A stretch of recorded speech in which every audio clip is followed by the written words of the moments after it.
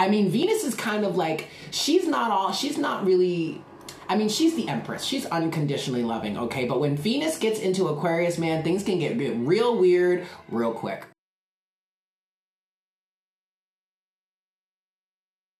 We've got a full moon coming up here over the weekend. Today is the 25th. This full moon is going to be on through the weekend. So Friday, Saturday. So like the 26th to 27th, depending on where you are on the planet. Yes, in the world. And so in terms of the astrology of this full moon, the full moon is going to be in Leo, contrary to popular belief. Contrary to what mainstream astrology or tropical astrology would tell you, the full moon is actually in Leo and not in Virgo. Virgo gang, Now, for those of you that are fairly new to me, for those of you that don't really know, I study sidereal astrology, okay? And sidereal astrology takes into account where the actual constellations are in our sky versus where they were thousands of years ago when tropical astrology, or what I like to call Babylonian astrology, was put into place. Let's talk about the energies of today. Again, today is the 25th of February. All right, so if you're watching this after the fact, just let me know, just keep that in mind. And I especially wanted to really understand, pay attention to where the planets were today, because today, I don't know about you guys, and often y'all know that y'all have been following me that for so long, you know that often what goes on in my life is reflected into yours, and that's what helps us connect so much, because I'm here talking about it and y'all get to hear about it, and we can relate, we can vibe, we can do all that good shit, right? So today was feeling like a very emotional day for me. And it was weird. Like, it was emotional, and yet I wanted to take action, and I wasn't exactly sure what was going on. And I looked up and I was like, you know what? Let me see where the moon is right now. And I was like, sure enough, yup, the moon was in Cancer today. I actually don't know exactly when the moon officially shifts into Cancer, or shifts from Cancer into Leo. But obviously it's going to happen within this 24-hour range, because this full moon that we're having is in fact in Leo, and Leo comes right after Cancer. So when I saw that the moon was in Cancer, I was like, yep, this makes a whole lot of sense. So on top of that, we have the sun in Aquarius. And again, this is sidereal astrology, not tropical astrology, okay? But the sun is in Aquarius. The moon, I kind of feel like the moon is kind of transferring from Cancer into Leo right now. But okay, the moon is in Leo. I don't know exactly when the moon is moving into Leo, but it's happening in time for this full moon. Okay, we have Mars, which is in Taurus, and from what I could see in the app, it was like just leaving Aries and moving into Taurus. I kind of feel like there's a little bit of energy, a feeling when it comes to Mars. There's a little bit of that Aries energy. We'll get into that in a second.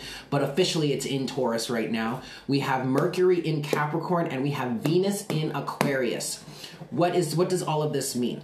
Well, first of all, let's just take note, and let's just like recognize the fact that Mercury has in fact stationed direct. No more Mercury retrograde, at least for the next few months. However, we do have that shadow period of Mercury being in retrograde still in effect. So it's not like all of the effects of a Mercury retrograde all of a sudden grind to a halt. No, there's still a little bit of like about a week or so where we're going to be dealing with that Mercury retrograde energy. So with the moon having shifted into Cancer this past Wednesday, so yesterday basically, and now shifting into Leo, Wednesday could have been a pretty emotional day for you. The moon is your emotions. It's also your mind and your thought process. And with the moon being in Cancer, there may be a lot of energies surfacing in terms of, or emotions and memories coming up in terms of family,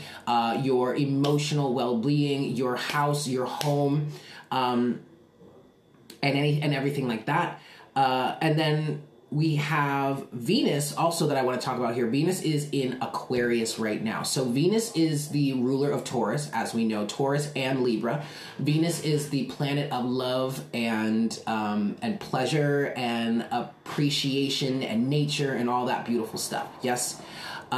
So with Venus being in Aquarius right now, that kind of allows us to look at our lives and say, okay, what really works for us? If something weird about you is coming up or something different about you is coming up, with Venus in Aquarius, this is influencing you to appreciate that, to own that, to put that on display, to love that about yourself, or at least just to become familiar with it. All right. Now, Mars is in Taurus at the moment. And we all know Mars is the planet of action and of war sometimes.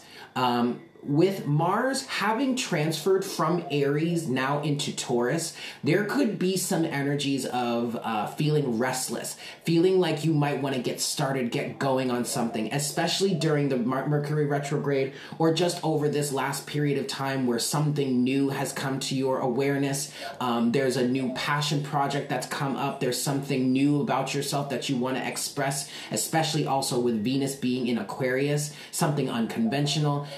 With Mars being in Aries, I feel like at that moment you may have had time to start to get some momentum behind it, or at least start to get your gears running. And now that we have Mars in Taurus, there could be a little bit of a slowdown of that. Because with Mars being in Taurus is an energy of, yes, steadfastness, of consistent work, but it's also an energy of allowing things to take their time when it happens, rationally, I just heard. Allowing yourself to appreciate the path, appreciate the journey, because there's no way you're going to rush a Tauran or into anything. But at the same time, with Taurus is also a sign of nature, a sign of allowing things to grow, tending to your garden, enjoying the fruitfulness of life and the abundance of life.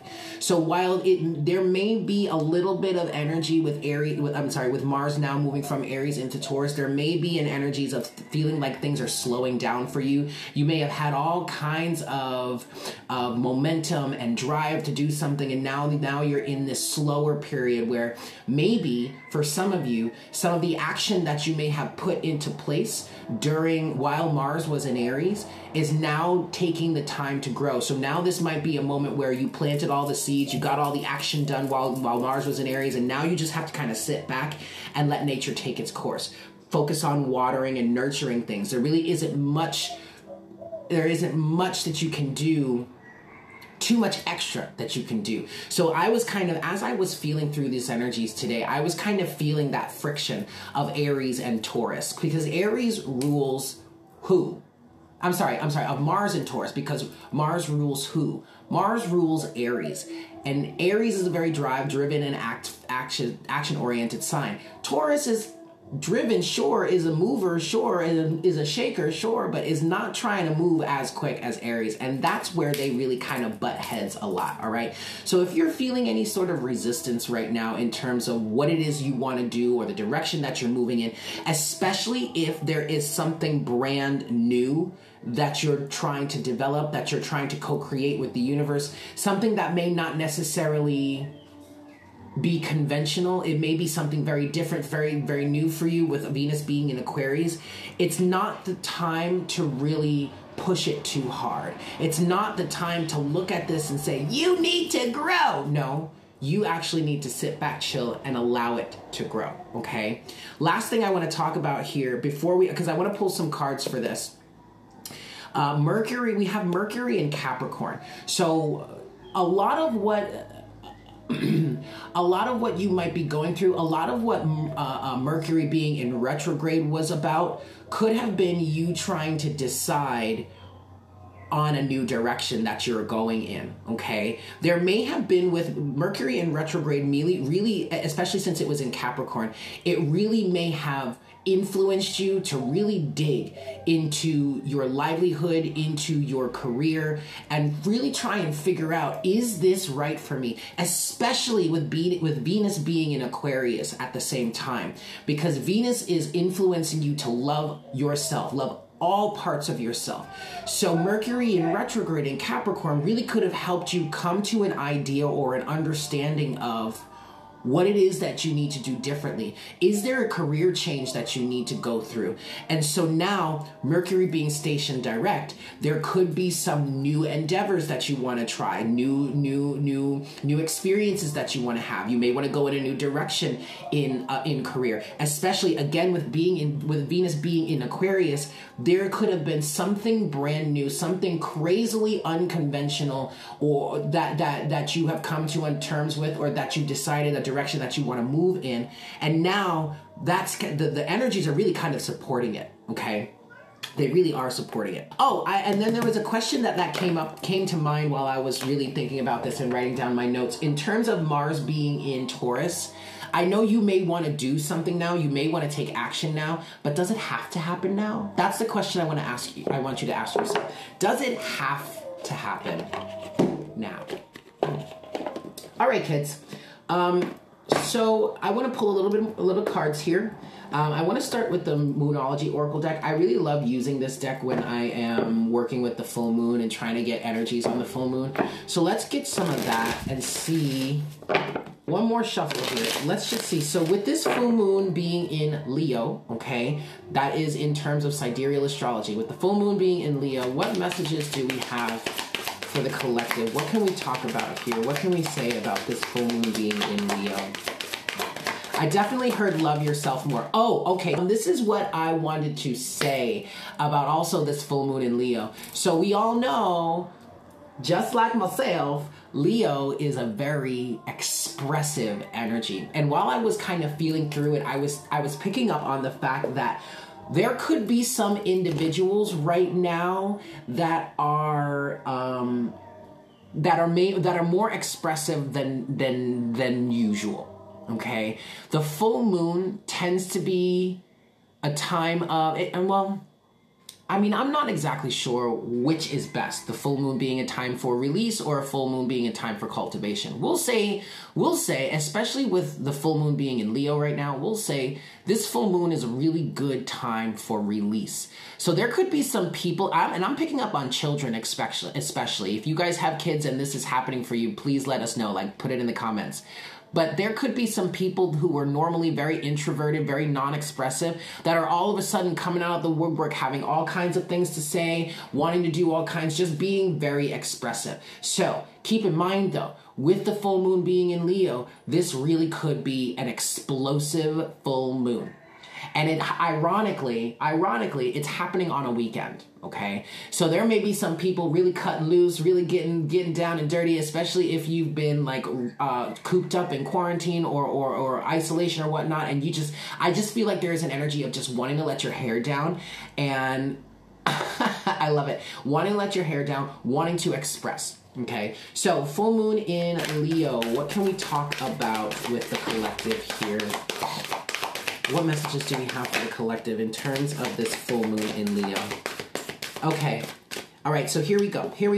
First card out, we have adjustments are required, third quarter moon. But this is the energy that I feel like we were in while Mercury was in retrograde, okay? Especially with Mercury being in Capricorn. Capricorn being you can call him the CEO of the zodiac, very business oriented. But also Capricorn is, while it's still an earth energy, it's a cardinal energy. Okay, I am Danny. Thank you. So with Mercury having been in retrograde in Capricorn, Capricorn being a cardinal energy, this was a really excellent time for you to break the mold, to break free of something, okay? And thus we have adjustments are required. But again, I feel like this is the energy that you were in before, right?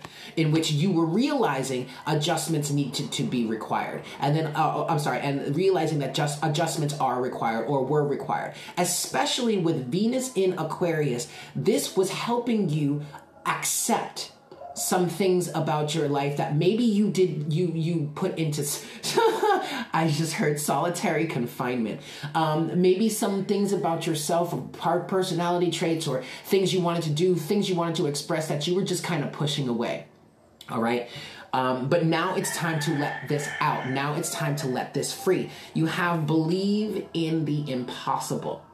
And between that Venus and Aquarius energy, I kind of feel like that's what they're saying to you right now. Believe in the impossible. You can do anything you want. Express yourself in the way that you feel is best for you. Danny, yes, I will check my email. Don't you worry. Ah, okay, good. So now the next card that came out is it's time to release negativity, but that is in reverse here, all right? So I really do feel like there's a lot of negativity that's being reversed, okay? A lot of, or released. And this kind of feels like negativity on a personal level. I know Venus is a lot about interpersonal relationships and how you relate to others and all that stuff. But I was really feeling, as I was feeling through this energy today, I was really feeling like, at least right now, this Venusian energy is very much directed at the self. Okay, I really feel like there's a strong sense of loving yourself. Hi, Enchanted Mystic Oracle. How are you, my love? You know, so it's time to release energy. If you have, negativity, negative energy. If you have any sort of negative energies built up or held up against yourself, allow that to be released. Allow this Venus in Aquarius energy to really help you love yourself in ways that you've never loved yourself before, okay? Yeah, see, I told you, even though, okay, so the moon may be in, or was in Cancer yesterday, Wednesday, in today. Hey, Grow Through Love, in today, which is Thursday the 25th, and then moving into Leo. Here's the other thing. So emotions may have been really, really high, but another reason why this full moon weekend could be a pretty explosive period is because you may be finally ready to express what emotions may have been coming up for you before you got to this actual full moon. Another reason why this full moon could be a pretty explosive thing, not because it's just in Leo, and Leo is a very expressive energy, right? But emotions are high.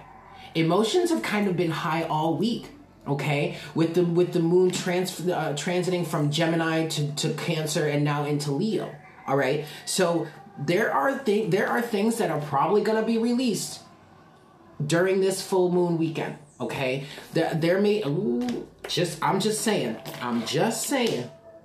But then finally, you do have the new moon in Taurus. Prosperity lies ahead. I love that. I really, really love that for us. All right, I just want to, this doesn't really feel like it's, newly single this week. Okay, baby girl is back up on the market. All right, cool. But see, now we're not going to focus on the heartbreak, Enchanted Mystic Oracle. We're just going to focus on the fact that now someone better has the chance to scoop your beautiful ass up. Okay, I know that shit is right. So look, prosperity lies ahead. I don't feel like this is really anything too connected to what we were just talking about, but I like this message. It feels good. I want to put it out there, so we're going to leave it there. Yes? All right, let's get some tarot, yeah? Do you want to get into some tarot about this? Let's use this one. We're going to use the Golden Art Nouveau. The Golden Art Nouveau deck. And let's just get some clarity, maybe some specifics, what other messages we may have for us here in this full moon energy. Release like you haven't had any since '89. I cannot stand you, Dee Dee. All right, y'all. 2 more shuffles for this. And oh, I'm so glad. I'm very happy to be here with you guys and just to chat and go through this all. All right, so let's see. What messages do we have for the collective in terms of this full moon in Leo? Full moon in Leo. Full moon in Leo. Nothing?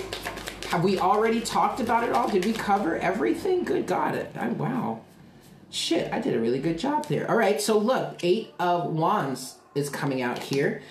So this to me really does feel like, and this is especially why prosperity would be lying ahead, because I feel like a good amount of clearing work has really happened during this Mercury retrograde. Let me tell you, and y'all know, I told y'all a little bit of it, but like Mercury in retrograde was pretty intense for me this round, because a number of people and situations and circumstance resurfaced for me to deal with.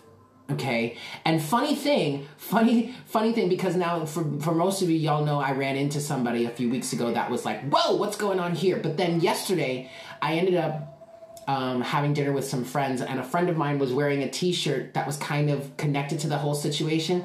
And normally that t-shirt would have triggered me, but once I noticed it, it didn't even I didn't even cringe. I just looked at it and I was like, huh, look at that. Anyway, so this last retrograde period and even this full moon, I honestly really feel like this retrograde to this full moon is a perfect way for us to just release. And the reason why we have this Eight of Wands energy here is because it really feels like the floodgates are open. Y'all, okay? The path is clear. If you, and trust me, I really want you guys to express that weirdness within you. Go in that direction that is not normal for you. Do that thing that you would normally be ashamed to do. Like, oh my God, that's so taboo. Venus in Aquarius loves taboo, okay? I mean, Venus is kind of like, she's not really, I mean, she's the Empress. She's unconditionally loving, okay? But when Venus gets into Aquarius, man, things can get real weird real quick, okay? And I really kind of want to allow you to allow yourself to express that. Have fun with that. Don't put any more blockages in your way, okay? Just don't do it. Just don't do it, honey. You just be you and have a great time, all right? I want to clarify this. Let's talk about this. Emotions are high. All right. Emotions have been running real high this week. Real high this week. So what do we have? What can we say to the collective about these emotions running high? Maybe some of this explosive energy that could happen over the weekend. What do you have for us in terms of this full moon? Oh. Okay. All right, so check it out. Even though emotions have been high over this period and up until now, I honestly, I really feel like y'all have really answered a serious call to deal with things. I love it. To really deal with things, okay? There's a call that went out that seems to have been answered. At the bottom of the deck, you do have Judgment, okay? Now, what we have here, in terms of our emotions are running high, there's definitely a desire to break, or has been a desire to break out of the status quo or to break out of the norm. You have the Four of Swords. You have the Hierophant. You know this is my best friend right here, the fucking Hierophant. Yikes. But you also have that with the Nine of Cups and the Ten of Swords. So some of this explosive energy, some of the reason why emotions have been running high is because there may have been a feeling lately of not being able to express yourself fully, not being able to say what it is you really want to say, not being able to show how it is you truly feel, not being able to, or at least feeling like you're not able to go in the direction that you would want to go in. And now I feel like you're breaking free from that. I feel like there has been a meditative moment here, Four of Swords, in which you have been figuring out or thinking about all the different ways that you have been trying to pigeonhole yourself. We've got 3 on the list, kids. Thinking about ways that you either have been pigeonholing yourself or how you have been pigeonholed, how you've been trying to fit in a box, and that's just not working for you. And so now the call here is to end this in service of greater fulfillment and satisfaction. Okay? So that I really feel it. So even though yes, this full moon is in Leo in terms of a sidereal astrology, and yes, Leo is a very expressive energy. Again, I just feel like this was such a perfect time period for us to really get down to the bottom of what it is or how it is we truly want to express ourselves. Okay? Mercury being in retrograde in Capricorn. Capricorn is ruled by Saturn. Saturn is a very conformist energy, a very confining energy. It's all about hard work and due diligence and doing the work. But with Mercury going through Capricorn in retrograde, Mercury being a very scientific, inquisitive energy about learning and communication, especially with Venus being in Aquarius and Venus feeling just like a very personal energy right now, I feel there, at least the last few weeks has been an excellent way to figure out how you can better express yourself. And now that we are Mercury direct, coming up on this first full moon in Leo, now is the time to start releasing all of the negativity and all of the ways that you have not been able to authentically express yourself. All right? Last thing I want to look at here. Do you hear my landlord? Do y'all hear my landlord? He is having a ball up there, honey. I love it. He is just, he's been having a good old time all day, and I can't, like, I love living here just because, like, the family that I live with in this, like, in this place, they're amazing. They're beautiful. I just love them so much. Last thing that I want to look at is believe in the impossible. And I just want to get some sort of encouraging messages here for us in terms of believing in the impossible, yeah? In terms of this full moon energy. Because to be honest, Leo is the type of energy to stand there and look you dead in the face and say, why can't you do that? I support you. Go ahead with your bad self. You think, hey, they got it going on over here, y'all. They about to do the damn thing. Like, I feel like Leo would be that encouraging energy to go after what it is you feel you need to go after. Oh, shit. Well, there is only one card that has come out here, you guys, on believe in the impossible. And it's Huey! It's none other than the Tower. So this is what we're talking about here, guys. Okay? maybe that's just the type of Leo I am. Claudia's like, I need some of those Leos. Haven't met one yet. Yeah, maybe that's just me. I'm that type of Leo. Hi, Hubert. So anyway, believe in the impossible. All of this energy, this Mercury retrograde energy that we just came out of, that was moving through Capricorn, that was really helping you break free of some shit that may have just been like really stagnant in your life. You have the Tower. All right, so this is clarifying believe in the impossible. Why are we saying the Tower is clarifying believe in the impossible? Because the Tower is that moment when a long-standing belief or a long-standing structure is now crumbling to the ground, is now being destroyed, and space is being made for that which you truly desire to come into your life. And at the bottom of the deck, supporting this, you have the Wheel of Fortune. The Wheel of Fortune. All right. So if you've really been doing this clearing work, if you've been doing this healing work, then you now have the space for something magical, something brand new, something that is really, and I'm feeling something very dear to you, very close to your heart. You have now cleared the space, tilled the soil, and now you can plant the seeds for anything. All right. Don't limit yourself, you guys. Okay. Leo ain't about to be limited. And you definitely are not going to try and limit the sun, right? Because the sun rules Leo. So how are you going to limit yourself like that? Okay. So closing message from the tarot here. Here we go. In terms of this Leo full moon energy, closing message, please, Spirit. Closing message do you have for the collective right now? Okay. Woo! Yikes! All right, at the bottom of the deck, you have the Devil. But this isn't a bad thing, because I feel like you are free of the Devil.